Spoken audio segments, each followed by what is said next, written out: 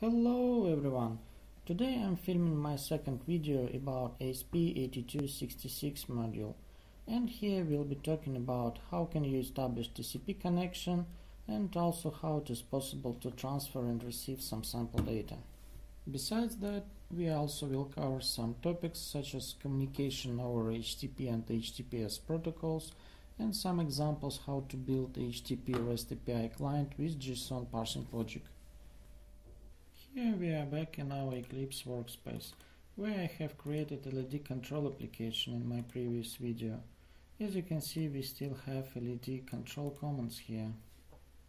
If you haven't seen my previous video how to set up Eclipse environment, then please refer video link under description. At this point we can append new folder called utils, and here we'll create some useful mods which could help us to deal with HTTP transfers and different enum values tracing. In order to have this folder to be included as a separate module in our output assembly, we have to create a new makefile. So at the beginning of this file, at genlibs variable, we have to define output library name, which is libutils.a in our case. And special if and def directive is used here to do not override this value in case of we are traversing from another child submodule. Includes variable will allow us to make sure that all necessary header files will be included from parents folder. As the next instruction, we have to set location of parent directory itself. And lastly, make source include of project's base makefile. And user module makefile has been updated a similar way. Main project's makefile on other side will need to have subdirs variable to be updated. Here we have to specify path to our new utils module directory. The similar way, component section needs to be updated to include output library archive name, so our ESP linker could create the relevant file on output. And the last section which needs to be updated is the linker instructions. Here we have to include additional parameter to link with SSL module, as we'll support HTTPS connections as well. And lastly, JSON module needs to be included, as we'll use SDK tools to parse HTTP REST JSON responses. At this point, our new utils module is ready, and we can start to append source and header files here. Firstly, let me place mod enum C file. In my case, I will copy paste it from existing templates. You also can get these templates from my GitHub page or my website. Please refer links in the video description. As you can see, this module is responsible to convert various integer enum values into readable strings. This might help you to make better logging for your applications. Also, it makes testing and debugging a bit easier for you. Now let me append the relevant header file, so this module can be included in our application. At the next step, I would like to create HTTP utils module. This will contain some useful methods in order to interact with remote HTTP service. You can see some standard header values defined. It will be used for HTTP response parsing. Now let me create HTTP module source file. As I already have mentioned before, you can get all of these code samples from my website, either from my GitHub repository. All links are available from the video description below. Here you can see our new module source file. And firstly, I would like to highlight and describe parse URL method. Typical URL format can consist of multiple sections. As the first prefix, you can find protocol type definition. In our case, it can be HTTP, either secure HTTPS. At the next section, we can see hostname definition. This is an actual address where a request will be sent to, and this hostname will be converted into actual IP address before request data will be transmitted there. The last section represents HTTP path value, which will be passed as a part of HTTP GET query. So these three sections can be extracted separately using our parse URL method. Its return value will indicate which protocol type was defined, and hostname with the HTTP path will be populated into input string buffers, which are passed by arguments. At the next position you can see parse HTTP headers method. Input argument of this method will include the entire HTTP response content, so the logic here will be responsible to extract complete HTTP headers section. Parse HTTP header method sounds similar, but it will be responsible to pick up a single value. So, based on input content, this method will just pick up single header section, and it will extract specific value bound to this header. isEndOfContent method is responsible to provide a boolean flag, indicating whether response body is full and completed. And the last method have a similar logic here, which is responsible to parse HTTP body under different conditions. There are two main options how the response body can be composed. In one case you will have content length header defined, while in another case you will encounter specific transfer encoding header with value set to chunked. In case of content length, the header integer value will indicate corresponding body size, which will be presented as a single block, while in case of chunked transfer encoding, we will have multiple integer values which will be bound to corresponding block sizes. So HTTP content here will be split into several sections, which will need to be unified before processing. So this way our parse HTTP body method will handle these complex scenarios and will return clean HTTP content to client. And lastly, at this point I can copy-paste user's final application here. At the beginning of this sample you have to update some macro definitions. You can notice URL parameter here. This target will be executed by our application. If we'll try to open this URL in the web browser, we'll see some sample output JSON message. So the goal of our ESP application will be to extract specific JSON tag value from received HTTP response. This informational whether REST web service uses special client API key, and most probably by that time when this video will be released, this key will be expired already. So you have to update it accordingly if you would like to use this sample. At the next point we have to update Wi-Fi session ID. This basically will indicate which access point we'll need to connect to. And Wi-Fi passphrase should match the password which will be set for your internet Wi-Fi session. Then we have to specify JSON tag name which we would like to extract from REST API HTTP response. And as the last parameter we have to indicate what will be the nested level number for target JSON tag.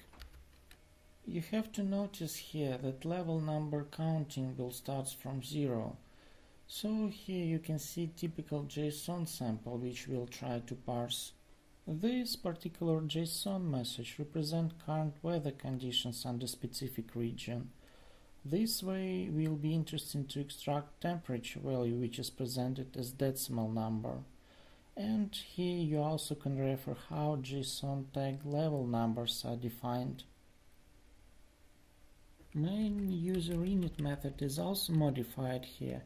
As you can see now, we use station mode for our ESP device. And as you can see, our commands processing method is also updated. We have completely new set of commands here. So the first command will allow you to scan the full list of available Wi-Fi networks, which will be printed to USB UART port output. And this command can be triggered by clicking S button. The next command should be used to connect to a specified Wi-Fi session, which we have defined using C macros in the beginning. Disconnect command will just close ESP current Wi-Fi connection, and the information command will just print the existing Wi-Fi connection state. Then using T character you can trigger HTTP transfer command. This basically will send HTTP GET request to target URL, which we have defined before, and the output HTTP response body will also be processed and persisted in internal buffer. The last command can be triggered by P character. This will just execute JSON parsing logic against the HTTP response body received on the previous step.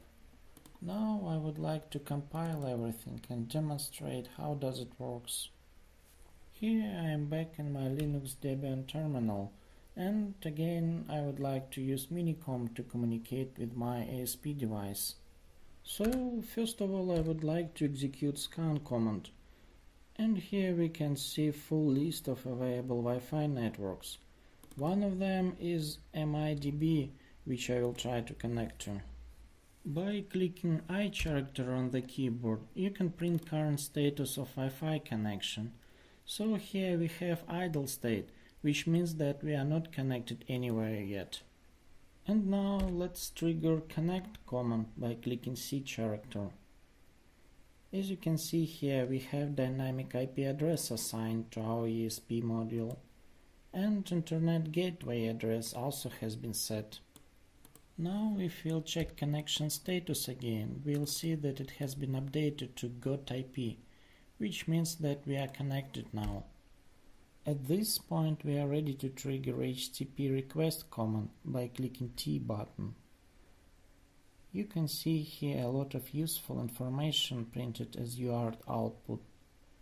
This way we can see how the hostname is resolved to IP address, what is the HTTP GET request body, and the actual HTTP response content. One part of this content will consist of HTTP headers, while another one is the HTTP body itself. From this body will be interesting to extract current temperature value. The last command supported here will trigger HTTP body JSON parsing logic. As you can see, the actual JSON body is extracted here from HTTP response. And following step will just extract actual temperature value, which we are interested in. This covers pretty much all commands in our demo application, so let's switch back to our source code for more detailed review. Now we can take a look to actual Wi-Fi session scan command. As you can see here, we are triggering scan command and registering callback method. So this method will be triggered once scan command will be fully completed. This callback handler itself has an internal while cycle, which will traverse through all extracted Wi-Fi session details. For each of them it will print additional information such as frequency offset, cipher, session name and channel number. The next command which I would like to present will trigger actual Wi-Fi connection. Here you can find relevant SDK command invocation.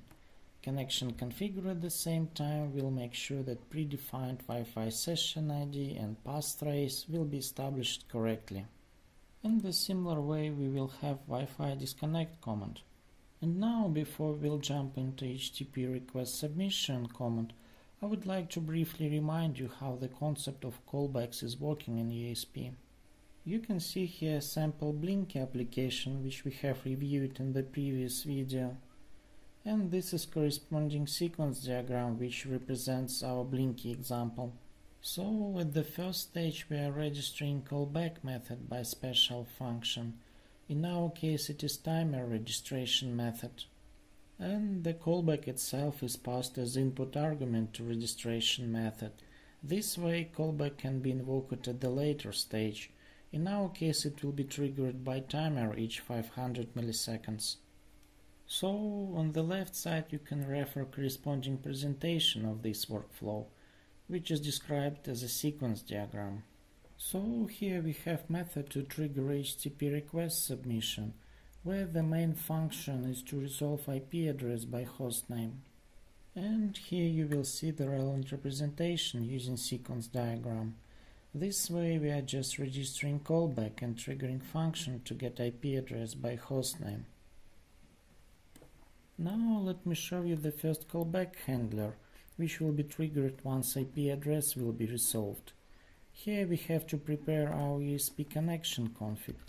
So as you can see here, we set the connection port number based on protocol type, which can be either HTTP, either HTTPS in our case.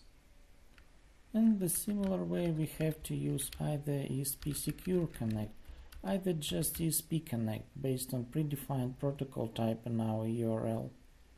Besides that, we also have to register two callbacks here. One of them will be responsible to handle event of successful connection, while another one will be responsible to handle connection error cases. And this is the way how will it looks like on our sequence diagram. Now we can traverse inside successful connection callback handler, and here you can notice send command is used, which also can be distinguished between secure send and non-secure options. Also here you will find standard HTTP GET request composition logic, which will use HTTP path and HTTP hostname defined previously.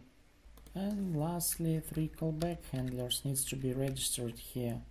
Disconnect callback will be triggered in case of TCP socket closure, while data reception callback handler needs to process and persist input data chunks, and it will be triggered several times, one time per each data chunk.